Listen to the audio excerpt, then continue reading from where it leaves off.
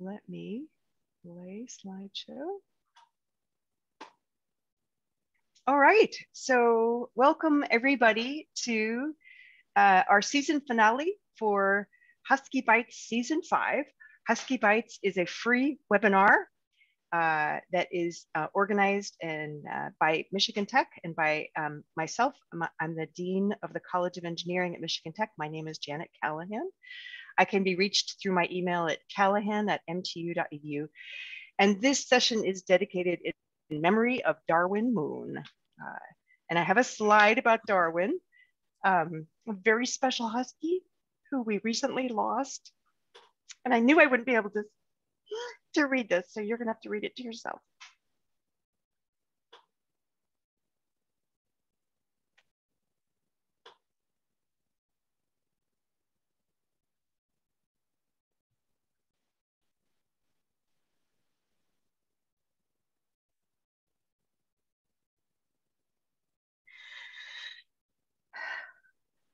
Darwin Moon,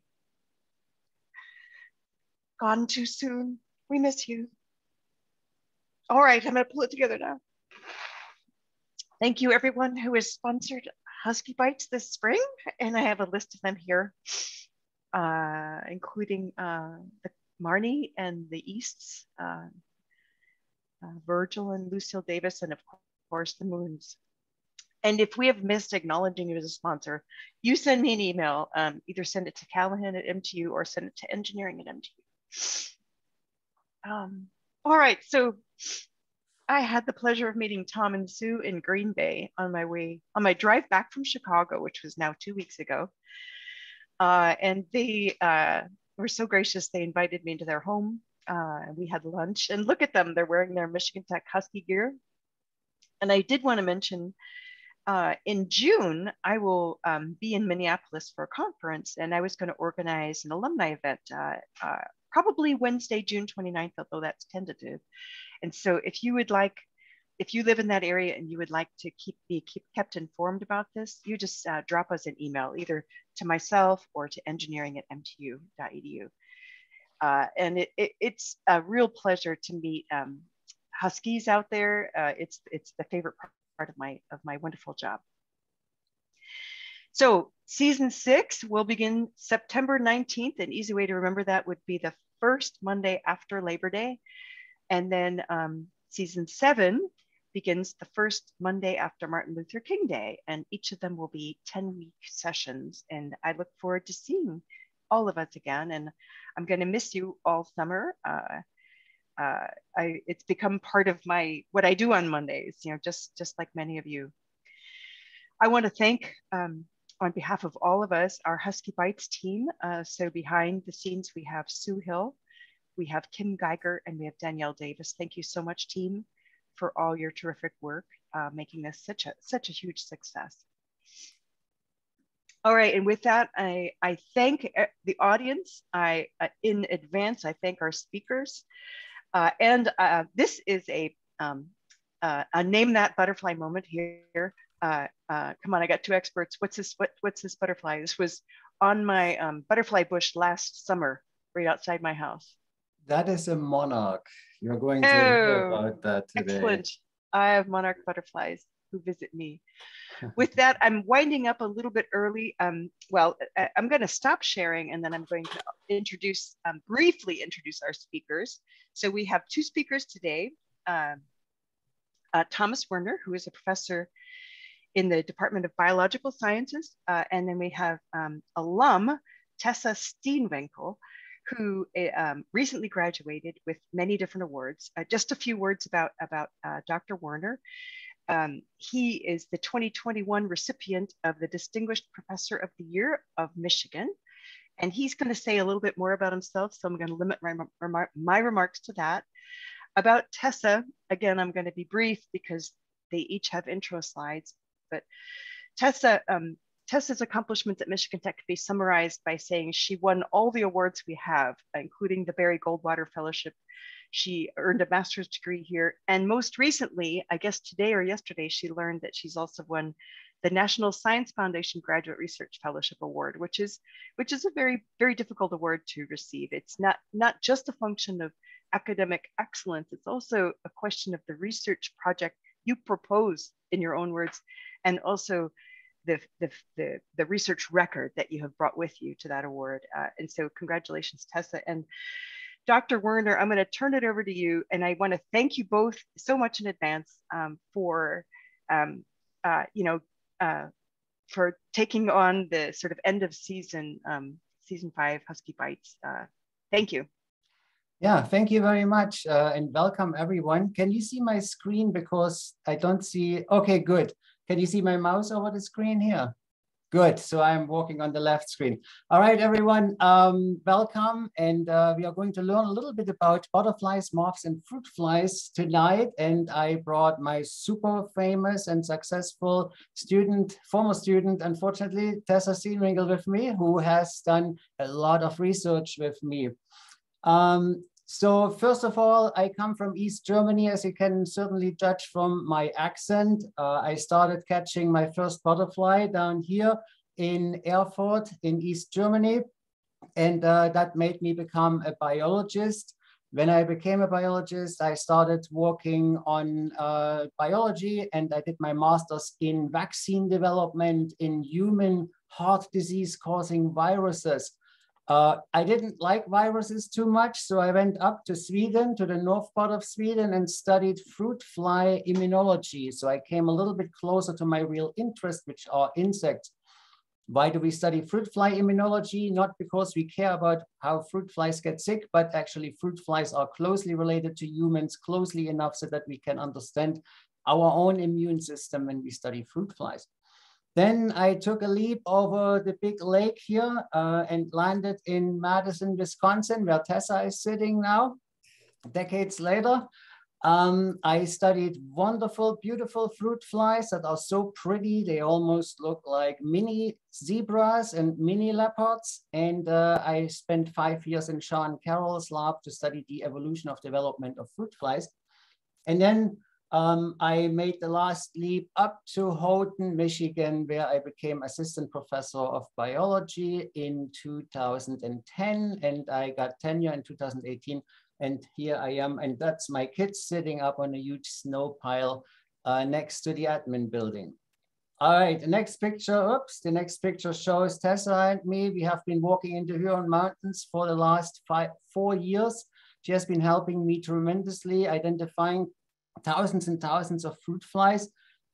This is in the Huron Mountain Club, the stone house where we usually live in order to do our research. And then down here on the left, you see us putting together a bucket with which you can catch moths. And we are going to tell you a little bit more about that. And here you see some nicely laid out tomatoes that Tessa put actually in Madison, Wisconsin out. And she found 2 new fruit flies to Wisconsin, and that made her basically contribute also to our fruit fly book that we are going to talk about a little bit later. So I hand it over to Tessa. Yeah, hello everyone. It's so nice to be here today. I am also from the other side of the pond. I originally was born in the Netherlands. And then back in 2012, my family and I, we moved down to Louisiana, Baton Rouge specifically. And after spending 2 years there, we moved up to Madison, Wisconsin for my dad's work at the time. I finished high school there and had to decide where to go to college. Obviously, there's a lot of options going to college, but once I had visited Houghton and Dr. Thomas Werner's lab, I really fell in love with the place. So I decided to move there a few months later. I spent 3.5 years there as an undergrad working for Thomas, and also working on my own project there. I decided that I couldn't leave Michigan Tech behind after the 3.5 years and tacked on an accelerated master's that I just finished up back in December. After that came to an end, I had to decide what would be next. And I'm happy to say that I'll be heading down to Baylor College of Medicine for a PhD this coming fall. So moving on from that, we're going to start by asking you our first question relating to moths and butterflies. And we hope to see if you might know what the difference is between moths and butterflies. The options include that the shape of their antennae might be different, that the size of their wings is different, or what time of day they are active is different.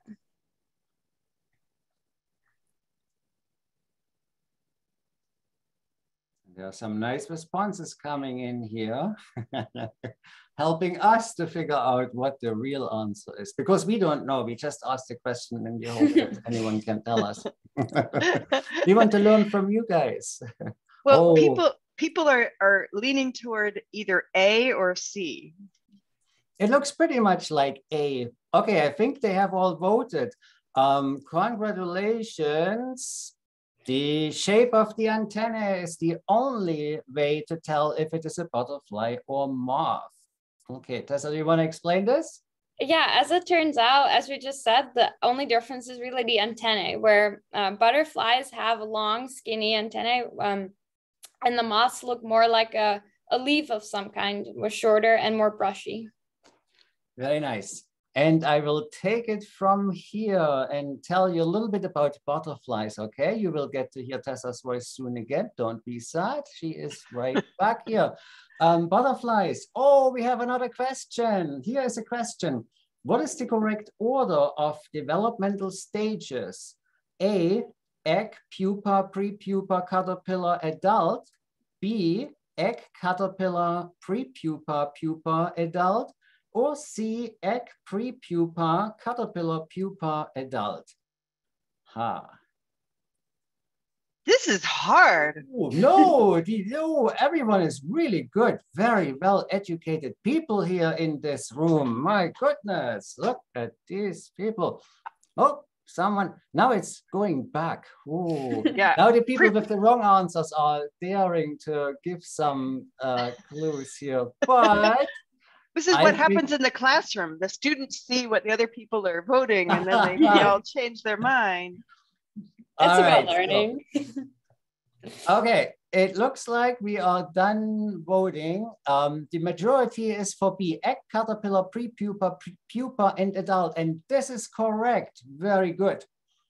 So let me just quickly show you how this works. I'm not going to tell you what butterfly species that is, because that will also be a question for you guys. Here is an egg, okay? Small egg on a leaf. There is a tiny caterpillar. There is a huge caterpillar. And this thing is eating and molding and eating and molding and so on, right? The skin doesn't grow with the caterpillars. It's like an air balloon. You pump it up and then at some point it explodes and you need a bigger balloon. Then we have the prepupa. Look at this thing. It's basically a caterpillar that is preparing to form a pupa underneath its caterpillar skin. And then it makes a pupa or chrysalis. In butterflies, we say chrysalis, okay? So now what comes out of this chrysalis? You can see the wing color already. And I believe we have another question here. And there it is. What butterfly species is in this chrysalis? Is it A, a monarch, B, a cabbage white, or C, a white admiral? Ah. Oh, people. Well, and so I, as a test taker, I would choose one of the ones with the word white in it, because I would just guess that that would be the right answer, because there's two of them. There's two of them. In there. So well, I'm going to go with white admiral, just because I have no clue. Okay. Yeah. So probably because people know the monarch the best. It is unfortunately the white admiral. So have a look at this when this thing comes out. This is the right forewing. This is the head down here. This is the right forewing. It's hanging upside down, okay? And now there is the white admiral. Hooray! And why is this the white admiral? Not because it's white, but it has some white. And there is also something called a red admiral, and that has red here, okay? So it's a black butterfly. And you can see it outside if you go in June, July, usually around June, early summer, out in the woods. They are feeding on dirt paths, just the moisture, and also some poop of animals. If your dog poops somewhere on the road, right, these guys are going to come. Now, if you go further down to Madison, Wisconsin, or southern Michigan, you will find something that looks like this, the red-spotted purple. And guess what? The red-spotted purple and the white admiral are the exact same species. Just when you come further down into the southern parts, there is a poisonous butterfly that is very poisonous. It looks like this red-spotted purple. And wherever the pipevine swallowtail, which is the poisonous species, wherever that has been seen in the last 20 years, our species looks like the pipevine swallowtail. It's a mimicry, okay? The exact same species. Ah, we learned something new. I guess you did not know that. And somewhere between Houghton and Madison, there is the borderline, and there's a pretty sharp break where you see either the white admiral to the north or the red-spotted purple to the south. All right, what is this? Next quiz question. What is this? Is it a monarch? Is it a viceroy? Or is it a red admiral? Ha! This is going to be interesting. I was waiting for this for the whole day for this quiz. Oh my gosh, very good. We've got a smart audience. They learn fast. We have a very smart audience. Because they already saw a picture of a monarch. I am they very just saw the proud admirals. of everyone. But this is hard. It took me years to figure out what the difference is. I couldn't even see the difference in the beginning. Okay, we have a clear winner here. This is a viceroy. Very nice. This is a viceroy. And the viceroy, it looks like a monarch, but if you look very carefully where my mouse goes here on the hind wing, there is a black line. And that is typical for the viceroy. And now I'm going to tell you a really fun story. When I didn't have a green card, my wife went to Mexico and I collect banknotes. And I asked her, please bring me some banknotes. So this is the monarch here. Okay, it doesn't have this black line. So she brought me banknotes and I started laughing because the monarch is the national butterfly of Mexico. And there is a 50 pesos note. And my wife said, why are you laughing? I said, because not even the Mexicans know what their national animal looks like, because look at these two butterflies. These are viceroys. And my wife said, no, it can't be. They know what they are doing, especially on banknotes, right? So you see that black line here. They are clearly viceroys. My wife wouldn't believe me until we went to Mexico the next time. And I told her, see, they took them out. They were ashamed of their mistake. They took the viceroys out and replaced them with some kind of weird ghost image here. So, so much about the viceroy, but that can't happen to our audience because our audience is smarter. Maybe you guys should work at the National Mint in Mexico or something, like print some banknotes. If you ever want to see monarch caterpillars, look at your milkweed, you will probably find them. And then you find beautiful pupae or chrysalis, and they have gold here, but don't be too greedy because as soon as this butterfly hatches, the gold will be gone. There's nothing left.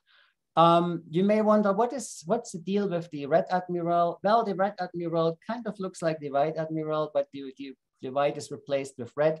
They are not very closely related. The red admiral is also a migratory butterfly, just like the monarch, but many people don't know about this. They also come from southern United States and migrate up every year and then go back down in fall, as does the American painted lady. Kind of looks more like a monarch. This is also a migratory butterfly.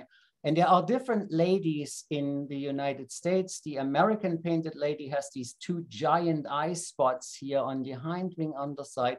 And it also has this white dot in the middle of orange. That's when you know it's an American lady. And one more to show you what you see in early spring. These guys, the morning cloaks, they hibernate as adult butterflies underneath tree logs and in your sheds. And when the sun comes out in spring for the first time, you will see these guys flying around. And you wonder, oh, why do we have butterflies? It's still snow on the ground. Well, this is because your shed got hit by sunlight and it got too warm. And these guys are coming out. So this is a beautiful butterfly of the northern hardwoods. I'm sure many of you guys have seen this one. Here's the tiger swallowtail, the Canadian tiger swallowtail. They usually come in masses and they are just in the same places as the white admiral, usually on wet dirt roads and sucking from some animal poop.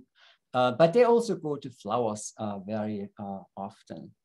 All right, if you ever wondered how to catch a butterfly, this is how to catch a butterfly.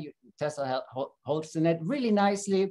This is again in the Huron Mountain Club, a place that nobody ever gets in unless you are a billionaire or you have a research grant. So we are going to show you some shots from the Huron Mountain Club, but not too many, not to be invasive, that we get kicked out of the club because we are not allowed to show certain areas of that club. All right. I guess this is Tessa's turn again to tell us a little bit about some fun moths here. Yeah, so in addition to the butterflies, we do some moths. So one that you may have seen or you're also soon seen is the woolly bear, characterized by its black head and end and brown intermediate. It will eventually completely turn brown and be kind of somewhat of a boring actual moth. So we have a quick question, hopefully that will trip you up. And the question is if the width of that orange section will actually indicate how long winter will be, because they do come out right as the snow starts to disappear. I've heard this. And I've always thought it to be true. But look, the audience is voting false. They are voting false, yeah. Now look at that. We've got already 93 votes here. We are closing into 100. I don't think much more will change. Tessa, what do you think about this? Well, you guys are super smart because sadly it's indeed false. It's about as reliable as the groundhog.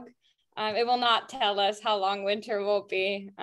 Winter will always probably be around longer than you think. Luckily, it has some closely related brothers. Here's a nice picture of the yellow bear appearing in several different colors, ranging from dark brown to an almost yellow color. But they all turn out to be beautiful white moths that you might see on the sides of buildings in the summer.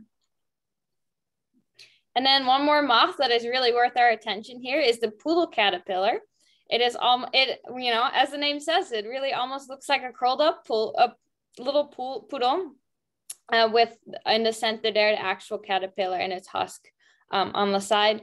They will eventually turn into black and white spot moths coming out at night.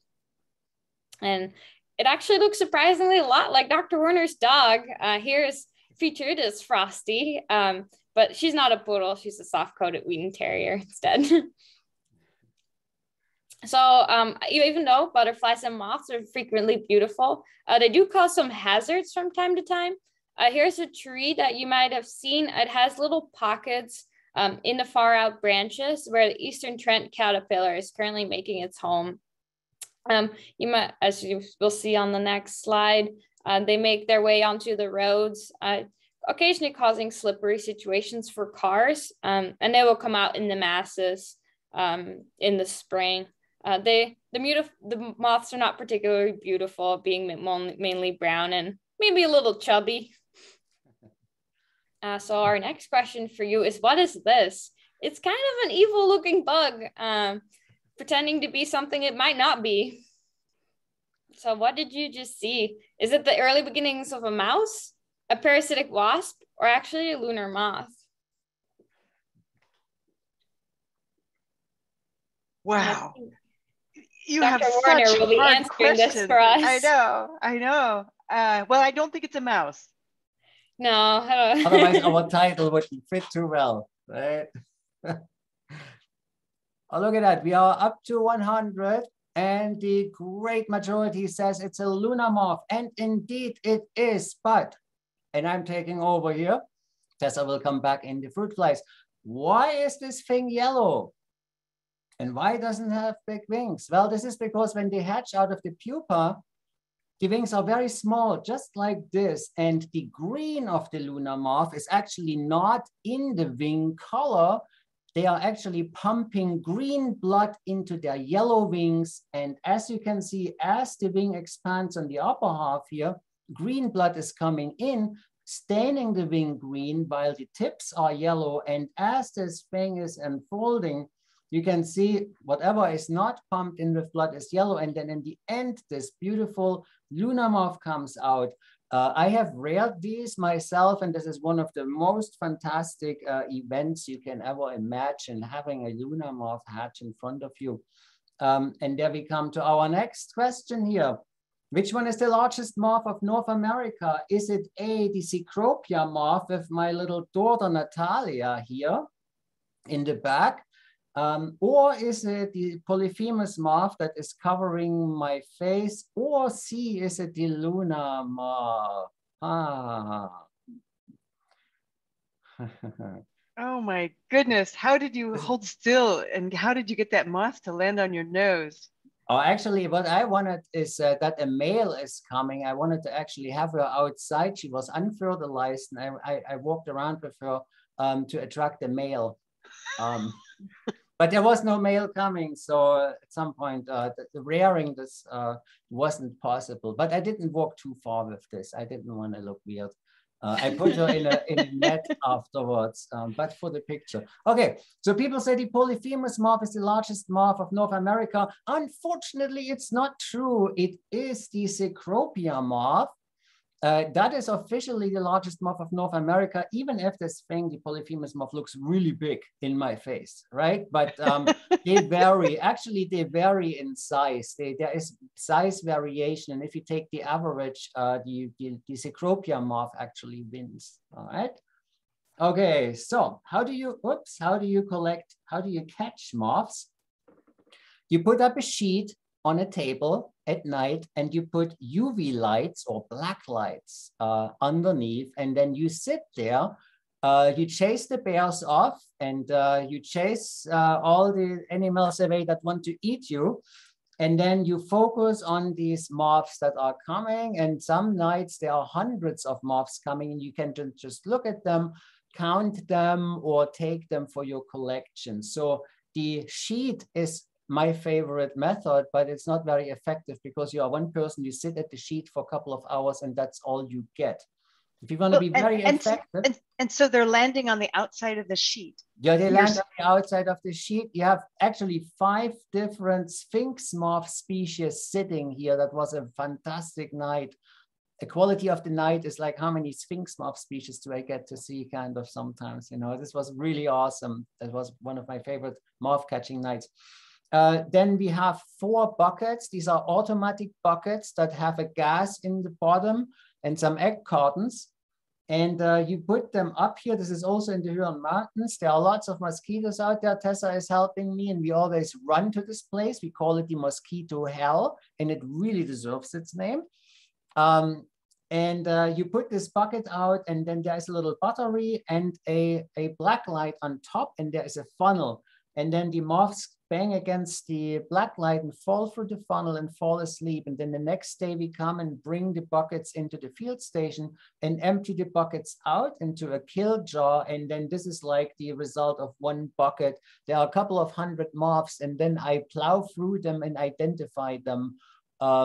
It keeps me busy for about 800 hours in 1 fall season. I spent like all the fall months sitting every night with hundreds and hundreds of moths, and I identify almost all of them to the species, which is kind of a lot of work, as you can imagine. But we also have very fun times here. Tessa is probably laughing about the smell of this. This is a kind of a fermented juice of beer, fruit juice and sugar and molasses drenched with bad smelling bananas that sat for a month in my garage. And then we mix this together and smear it on the trees. This is the so-called baiting. And then we go with the flashlights at night. And then you find stuff like this, like these beautiful underwing moths. And then there will be lots of moths sitting around them. And this is really beautiful. Okay, Tessa is going to enlighten you now about fruit flies a little bit, because she is a really good fruit fly expert. Yeah, so in addition to doing that butterfly and moths work, I'm personally a little bit more interested in the fruit fly work. As Thomas mentioned earlier, I've done some fruit fly catching even at home. But if you ask me how a fruit fly catching trip starts, it unsurprisingly actually starts at Walmart. You might recognize this cart as being your Houghton Walmart. So we asked them really kindly if you could please buy their old produce, especially bananas and tomatoes. So a couple of weeks ahead of this, or days in front of the trip, we go get the old produce and kind of just let it rot. Then when we get to the Huron Mountains or wherever you'd like to go fruit fly catching, you put this produce out in the woods. The tomatoes usually on the ground, as I'm cutting them open here on the ground.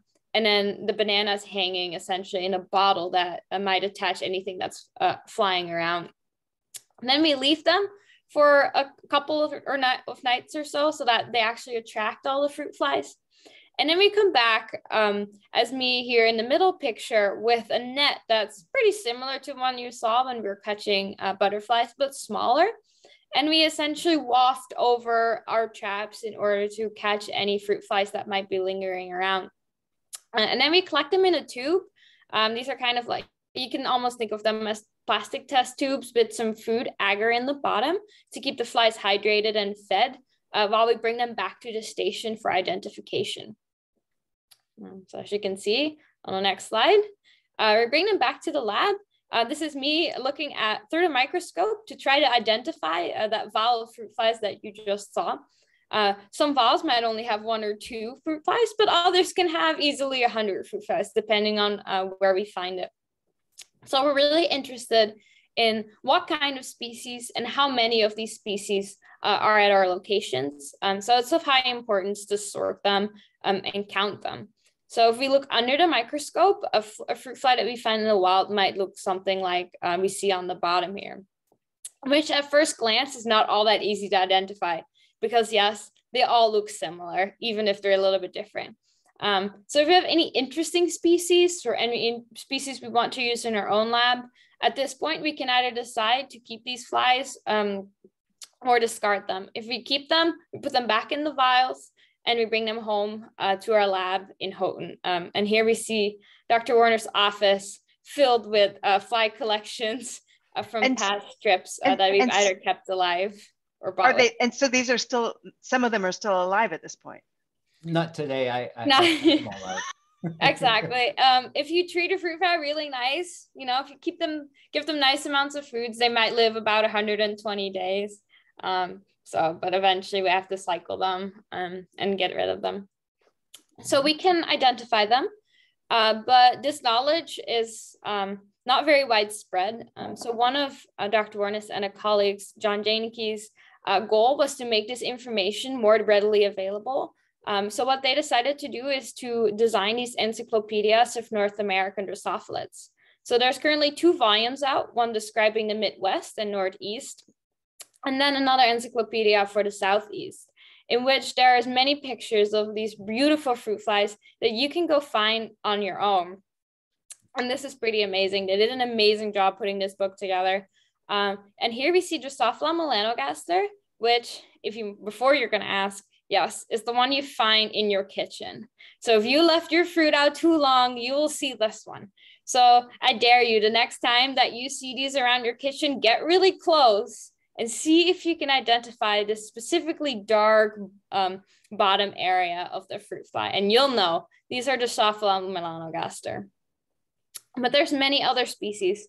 For example, this is Drosophila suzukii, which is a hugely invasive species. And you can easily identify it by the spot on their wing. Then there is Drosophila athabasca, which you might find in your trash, but look how dark it is compared to the other species that we previously saw. And then here we have other pretty species, including Drosophila buskii, which is nicely striped compared to other species. Neotestacea, which has more, which is way grayer and has less pigmentation, but is actually can eat some poisonous mushrooms that we would not recommend you eat. So it's pretty amazing that these small animals can be resistant to a toxin that will easily kill a human. And then we have this one, which we think is probably the most pretty one in the book. It's almost like a cow, really. In the book, there's also some fruit flies that don't look as anatomically correct. This is our children's bedtime story, which has a version in both books, where 2 fruit fly families go on countless adventures. And they're included in the hopes that any scientists with children or educators with kids will show these to their kids in order to get them excited about fruit flies, because this is not just a book for identification, it's a book to get people excited about science. So we hope that anyone who's interested will show these pictures and these stories to their children in order to create some enthusiasm about the field of science, and especially fruit flies. So here's my, I'm taking all one out. Here's my favorite genus of fruit flies. They don't go to fruit, but they fly around your head. So you don't need to bait them. You can just collect them around yourself. Now, when Tessa joined my lab, there were 3 Ameiota species in the area: Ameiota minor, Ameiota mariae, Ameiota leucostoma. Then Tessa joined my lab, and I modified this today. This is Tessa winning the Provost Award at Michigan Tech, and I put all of her awards. I tried to squeeze them all on here. So today she got the Graduate Fellowship this morning, the NSF Graduate Fellowship, which is a very rare one. She's the Barry Goldwater Award winner. She won the Provost Award, basically Best Student at Michigan Tech, Departmental Scholar, Songer Research Award, Scholar of Prominence, Outstanding Graduate Research Award, Surf Award, Soiring Award, and she has 12 publications and 5 more manuscripts hanging out under review and being written right now. So she is going to publish more papers than I had when I became associate professor. And when you have these 2 things together, and you happen suddenly as a biologist to discover a new fruit fly species, what do you do with it? Well, maybe you name it after your best student you ever had. So I found in the Huron Mountains, next to this waterfall, while Tessa was helping me in the Huron Mountains, I found a fruit fly species that I thought no one has ever seen this before, no one has described it before, and it turned out to be a new species to science. So I called it Ameiota tessae in honor of Tessa's accomplishments. All right, here is Tessa's species. All right, so before they were 3, now we have 4. All right, so that was a real fun thing. Now I would like to acknowledge a couple of people. First of all, the people in the Huron Mountain Wildlife Foundation for giving us money since 2014 to go to the Huron Mountains. I would like to thank the NSF, not only for giving me money, but also for giving Tessa money this morning. I would like to thank Tessa, of course, for all of the many years of help and successes that always look good on me too. I would like to thank John Janicki, who is the co-author on our books and who taught me the fruit flies. I would like to thank Natalia, my daughter, who became the illustrator of my 2 books. And she was illustrator of the first book when she was 5 years old, official illustrator. That's pretty cool. I would like to thank Jim Bess, who taught me a little bit about the moths of North America. He is a really great expert and my friend. So we always talk about moths when we meet for coffee. And I would also like to thank my first butterfly that I caught in 1981, because without that one, I would have never become a professor in biology, never met Tessa, never went to the Huron Mountains, never named the species after someone. So I would like to thank all of these people and animals. And now the books are free. Here are 2 QR codes. This is my last slide here, and then we take some questions. If you go to the left QR code, you can for free download the first book of the Midwest and Northeast. And if you take this QR code, this is basically the second book. And these are freely downloadable books from our digital commons server at Michigan Tech. Okay, so enjoy those books and maybe read some stories to your children as well. Okay, and with that, thank you very much. And we are ready to answer some questions here. Well, so first of all, thank you, Dr. Werner and Tessa, for bringing us joy this evening. This was just a really delightful talk. You brought us memories of being outdoors in the summer and just a love of science and discovery. I'm gonna invite the audience to ask questions. To ask a question, use the Q&A feature. Just type your question in there. And Tessa and Thomas, you can choose to answer a question at any point. If you want to answer a question, just click choose to answer live. And then once it's answered, answer it. I'm going to lead it off by asking one question to Tessa. Could you explain to us what is an accelerated master's degree, which you earned here at Michigan Tech? Yeah, so after my 3.5 years of undergraduate, I really decided I wasn't done at Michigan Tech. So Michigan Tech offers a 4+1 program where you essentially start taking graduate classes while you're in your last year of your undergraduate, and then in the following year as well. And that then combinedly gives you a master's as well. You can either go through like more of a course-based or a more thesis-based route. So either you take many classes and you have to do some more like written exam, or you can do a thesis in which you have a project that usually you've been doing since your undergrad that you carry forward into a master's and then defend on. So I was lucky enough to have a project that was running throughout my undergrad that I actually led. And I really wanted to see this through to the end and make sure that we had data that was publication worthy. So I decided to tack on that extra year, take those extra classes, and get my research to a point where I could write a thesis and a publication on it. And I successfully had to defend that back in December. All right. Very nice. I found a question I would like to answer here from John Sawyering, the generous funder of Tessa. As there are there physical differences between the antennae of moths and butterflies? I assume that they are each better tuned to different they are better tuned to different frequencies. So the butterflies, they smell. So moths and butterflies, they smell with the antennae, and in moth mating, they have to attract their females. The females attract the males from a far distance, up to a mile, maybe sometimes even 10 miles, and the male antennae are feather-like that increases the surface of the receptor area, and they can detect their females calling with pheromones from a very far distance. Butterflies don't need that extra surface because they are finding their mates by sight, and then on short range they are actually doing the pheromone game, where the male actually produces the pheromone and rubs it into the female's antennae to make her willing to have sex. So there's a little bit of a difference, but yes, the anatomy of the antenna is actually different because of the range of pheromones that need to be detected.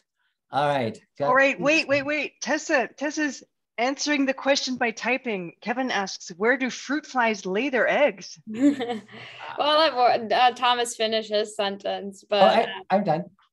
I'll quickly answer Kevin's question about where fruit flies lay their eggs. And yes, he's actually correct. They lay them on the fruit so that the larvae have plenty of room to eat it and grow. Very nice. What are your favorite moths? So what do I click on answer live and then speak in here, right? Yep, and okay. Click on answer live, yep. Very good. So Tessa, what are your favorite moths? I'm not sure I really have a favorite moth. I'm gonna be honest here. I mean, it's really exciting to go out and catch them, but I can't say that I have a very particular, but I know there are very beautiful ones with beautifully colored hind wings. Yeah, I like the underwing moths, and I also like the giant silk moths. They make me always excited. Giant silk moths are cool. Well, and I don't know if you were answering Ellie's question or a different one, but again, people want to know what your favorite ones are. And I guess a related one would be up here in the UP, if there's a particular butterfly to notice because it's rare or something, what would it be? They would be very small and brown ones that don't even have English names. Well, yeah, there are some coppers that I'm after, like, but they are very small and you wouldn't even see them. I would get really excited about that if I go to a place and just like a parking lot with some weird grass and then suddenly some small fingers flapping around. and I go like totally crazy and nobody even sees what I'm running after. So if you see some really colorful, that's probably really boring for me. I would say, yeah, it's like I have seen that 1,000 times. I go for the very small stuff that is super hard to find. But what I enjoy is the swallowtails, and I enjoy the white admirals, because this is just beautiful. If you go on a hike and you see them sitting like dozens of them covering like these puddles, that's just beautiful. I mean, I like this very much. But about favorite butterflies, my favorite butterfly is actually this one here. Okay, so Tessa did a really good job. This was her goodbye present. This is actually a Parnassus butterfly. She made that really nice because a Parnassus butterfly I've never seen in real life for many, many years. And when I was like over 40 years old, I got to see my first Parnassus in the Rocky Mountains. And I almost got knocked out by the overwhelming feeling to see one of those. And so Tessa made me one, and this is hanging on my little light here. All right. So let's see, what else do we have? I'm not going in order here, but the oldest ones are on top, right? Let me just see. Okay. What is the purpose of so many moths being beautiful in their colorations? Protection. Tessa, you want to try? I mean, I'm guessing, yeah, mate attraction, but also warding off predation are both very important aspects to why they have their colors.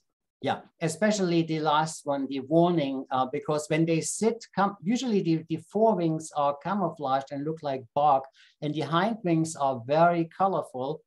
So if they sit on a tree in the middle of the day and the moth is sleeping and the squirrel comes and tries to eat it, it will flash the colorful hind wings, and the squirrel gets a shock and gets scared, and then the moth can fly away. So because in the dark, they don't use sight for mating, definitely to scare off predators during the day.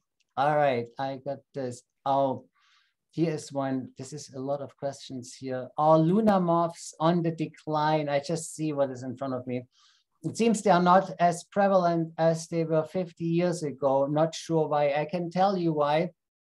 They are declining, and the gypsy moth invaded North America, and then people wanted to find a natural enemy for the gypsy moth. So they brought some parasitic flies from Europe, because the gypsy moth is from Europe, and they released the parasitic flies in the hope that the parasitic flies attack the gypsy moth.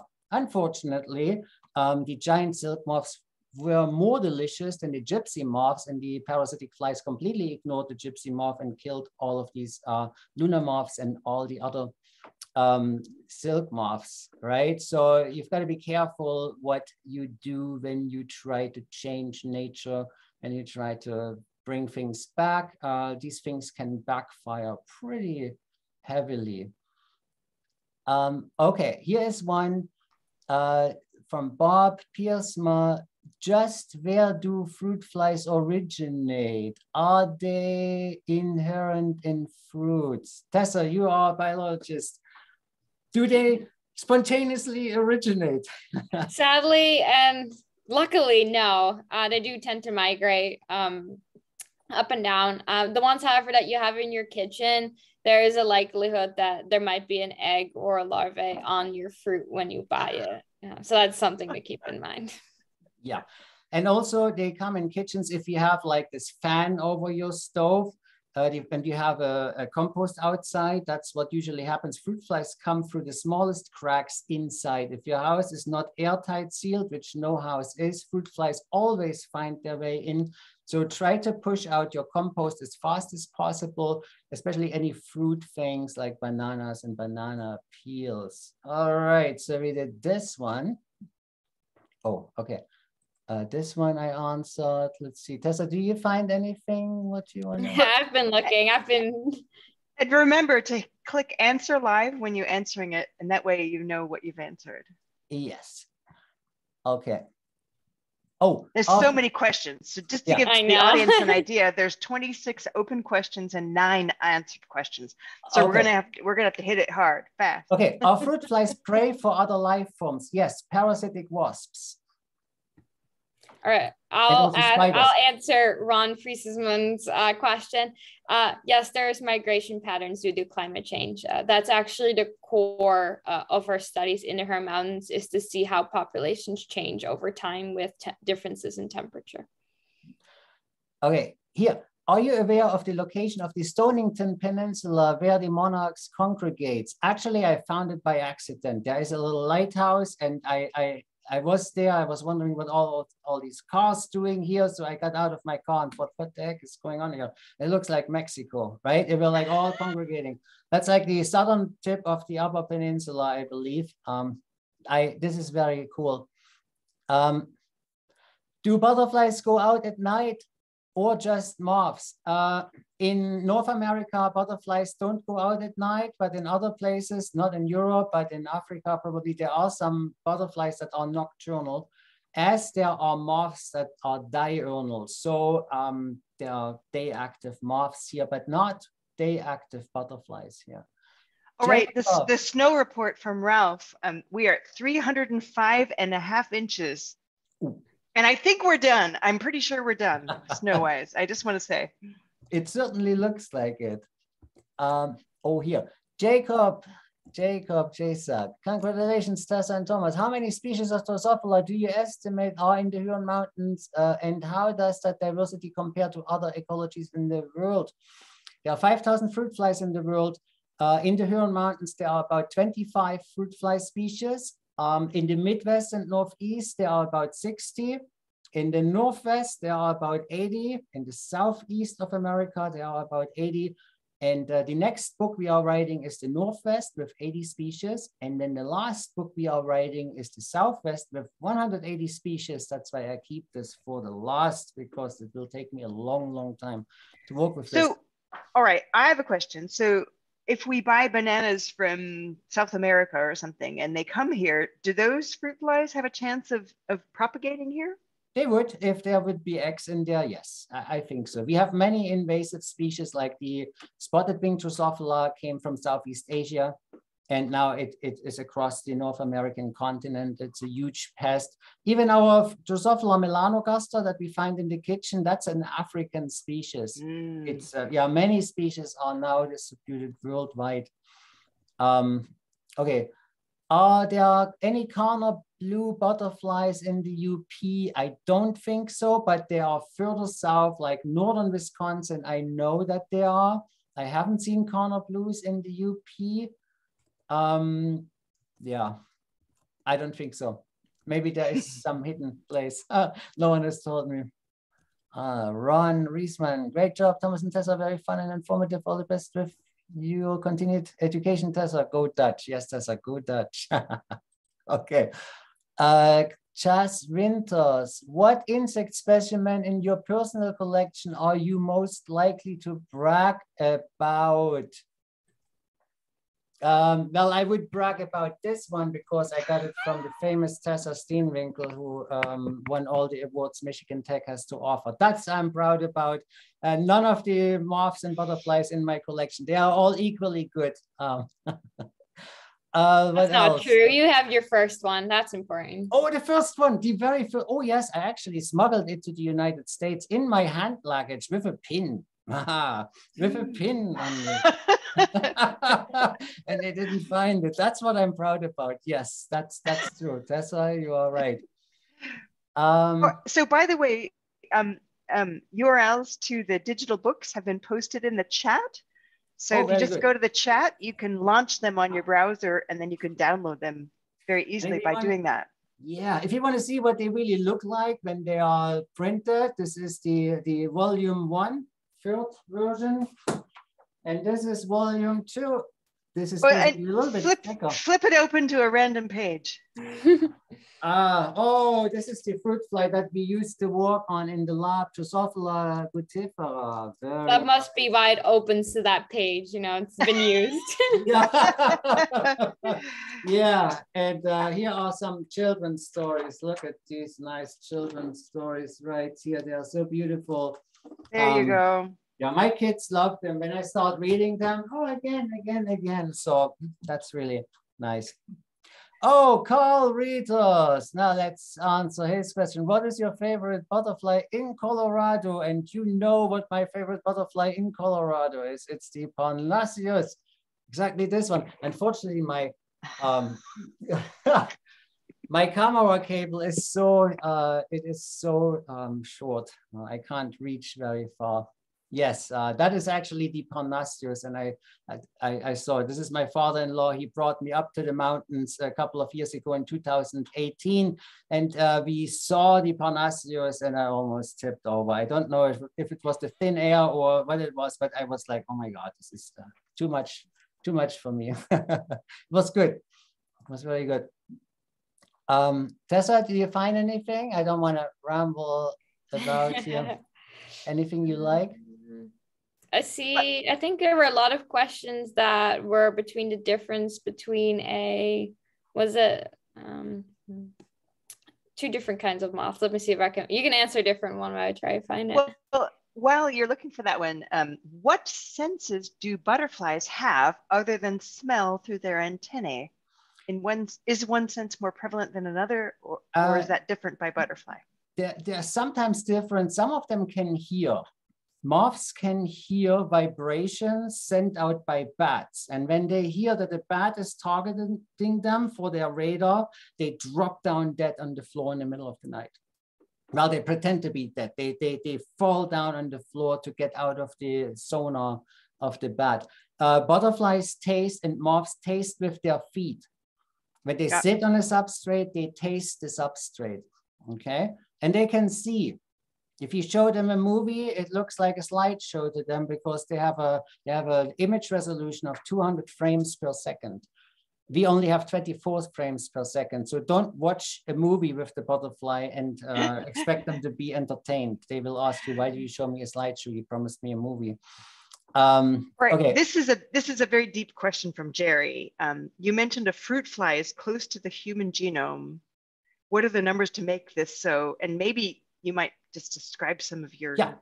Okay. Yeah. 500. Oh, Tessa, do you want? Oh, well, I wasn't going to go specifically into the number, but I think that on average, we say that about 80% of human disease causes genes can be found in fruit flies. So we can usually, if there's a particular disease that's associated with a gene, we can usually model that in a fruit fly. It might not give the same results when we alter it, but there is some sort of equivalent. Yeah. And what are the advantages of modeling it in a fruit fly? Fruit flies they're easy to breed, right? If you think about how many multiply in your kitchen, they replicate really fast and they don't take much to grow. And you don't need to kill humans in order to see what you do. That's also right? good. There are ethical issues. It's cheap, it's small, it's fast, and it works. Because we share many, many genes.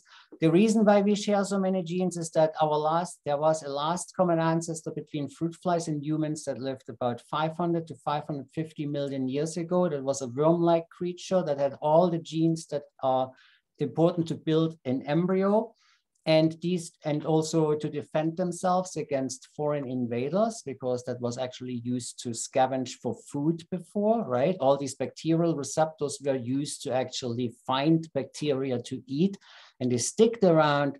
And now we are using them as our immune system. So since we have a common ancestor with fruit flies 500 million years ago, we share most of our important genes with them. And that makes fruit flies super important models for human research. And most of the genetics of human diseases we know only because we have done the research on fruit flies before. Okay, all right. Tessa, there were a lot of questions about tent caterpillars. I saw some of them. If you can touch on that, I think that'd be highly appreciated. Okay, good. Here, answer live. Kay Benedis. Are tent caterpillars the same as gypsy moth? No, they are not. The tent caterpillars are always in tents, usually in May. Gypsy moth caterpillars usually sit on tree trunks without any tent, and they are usually sitting there in June and beginning of July.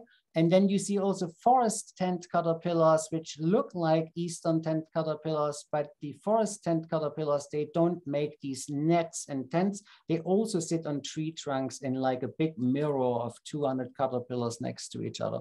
And then they migrate up in the trees and eat, and then they come back to the tree trunk. So there are different ones. Okay, Tessa, did you see any other ones? So many, I can't even. Yeah, do moths contribute to pollination? You want to answer that? I mean, yes. Yes, good, good. Click on answer live and gone. Okay, here's one. If you want to get into research-based, insect-based research, what would you suggest to look at first? Should we just pick a favorite species, or is there a good model insect like Melanogaster to start with? I personally find rhinoceros beetles very interesting. I would say these days, sequence your species, try to breed it if you can breed it in your lab or backyard, and then do CRISPR-Cas9 to demolish the genes and have fun with those. Try to go wild. Don't be intimidated by limitations that we used to have. There are many new techniques that come out. I personally don't like the model organisms too much, because if you work with them, then you can never be the best at anything. You always have to dare and do something that no one else thinks can be done. And when you can do it, then good for you. All right. I'm seizing control. So one more question for Tessa, and then we're going to give Tessa a chance to give some closing remarks, and then Thomas. So the last question for Tessa, and then I'm going to thank the audience. Tessa, what will be the focus of your PhD studies or dissertation at Baylor? And what advice might you have to any sort of high school students who are considering studying at Michigan Tech? Yeah, going forward, I'll be going further into reproductive medicine. I really enjoyed exploring the connection between nutrition and fertility in the Werner lab, and that is something I'm going to push forward, but hopefully in a human clinical setting. So I really fell in love with Michigan Tech when I saw what kind of research they were doing. So if that's something that is important to you and you've already seen some of these Husky bites and they've gotten you excited about what is going on at Michigan Tech, you can definitely go see these professors if you're ever here, even if that's just for a visit, or if you would just like to chat with them one-on-one at some point. I think the fact that all these professors and other people we've invited to these talks are willing to come and talk to all of you means that they're super interested in what they're doing and they're wanting to share it with you. So if you are interested, they'll be more than happy to have you. Oh, most excellent closing remarks. And if I had listened to this talk when I was graduating high school, I would have probably become a biologist. I'm sure I would have. So I'm going to thank our audience for joining us. It has been a tremendous season. It has been so wonderful to learn so much with you. Please join us again in fall. Please take care of yourself over the summer. And with that, I'm going to turn it over to Dr. Thomas Werner to close us out. I would like to thank everyone who joined us today, and also Janet for inviting us to give this seminar. I would like to thank Tessa for being the most amazing student I ever had, and for also giving her time tonight to give a presentation together with me. And for the audience, I would like to ask you, please download the free book and read the children's stories to any children you have in the radius of 25 miles or so, whatever, you know. And also, if you want to collect some fruit flies, in the book, there are instructions of how to send fruit flies to me, to the lab, and how to package them. And if you find anything that I don't have as a picture in my book, there are many species that don't have pictures, I will acknowledge you in the book, and you will be engraved in the book forever, okay, in the acknowledgements. So if you see anything cool or just are curious what this is, contact me and send some fruit flies to me by FedEx, all right? So thank you very much, everyone, for joining us today. Oh, everyone, please have a wonderful spring and summer, and we look forward to seeing each other in the fall. Take care, everybody. Good night. All right. Bye-bye. Thank you. Thank you, guys.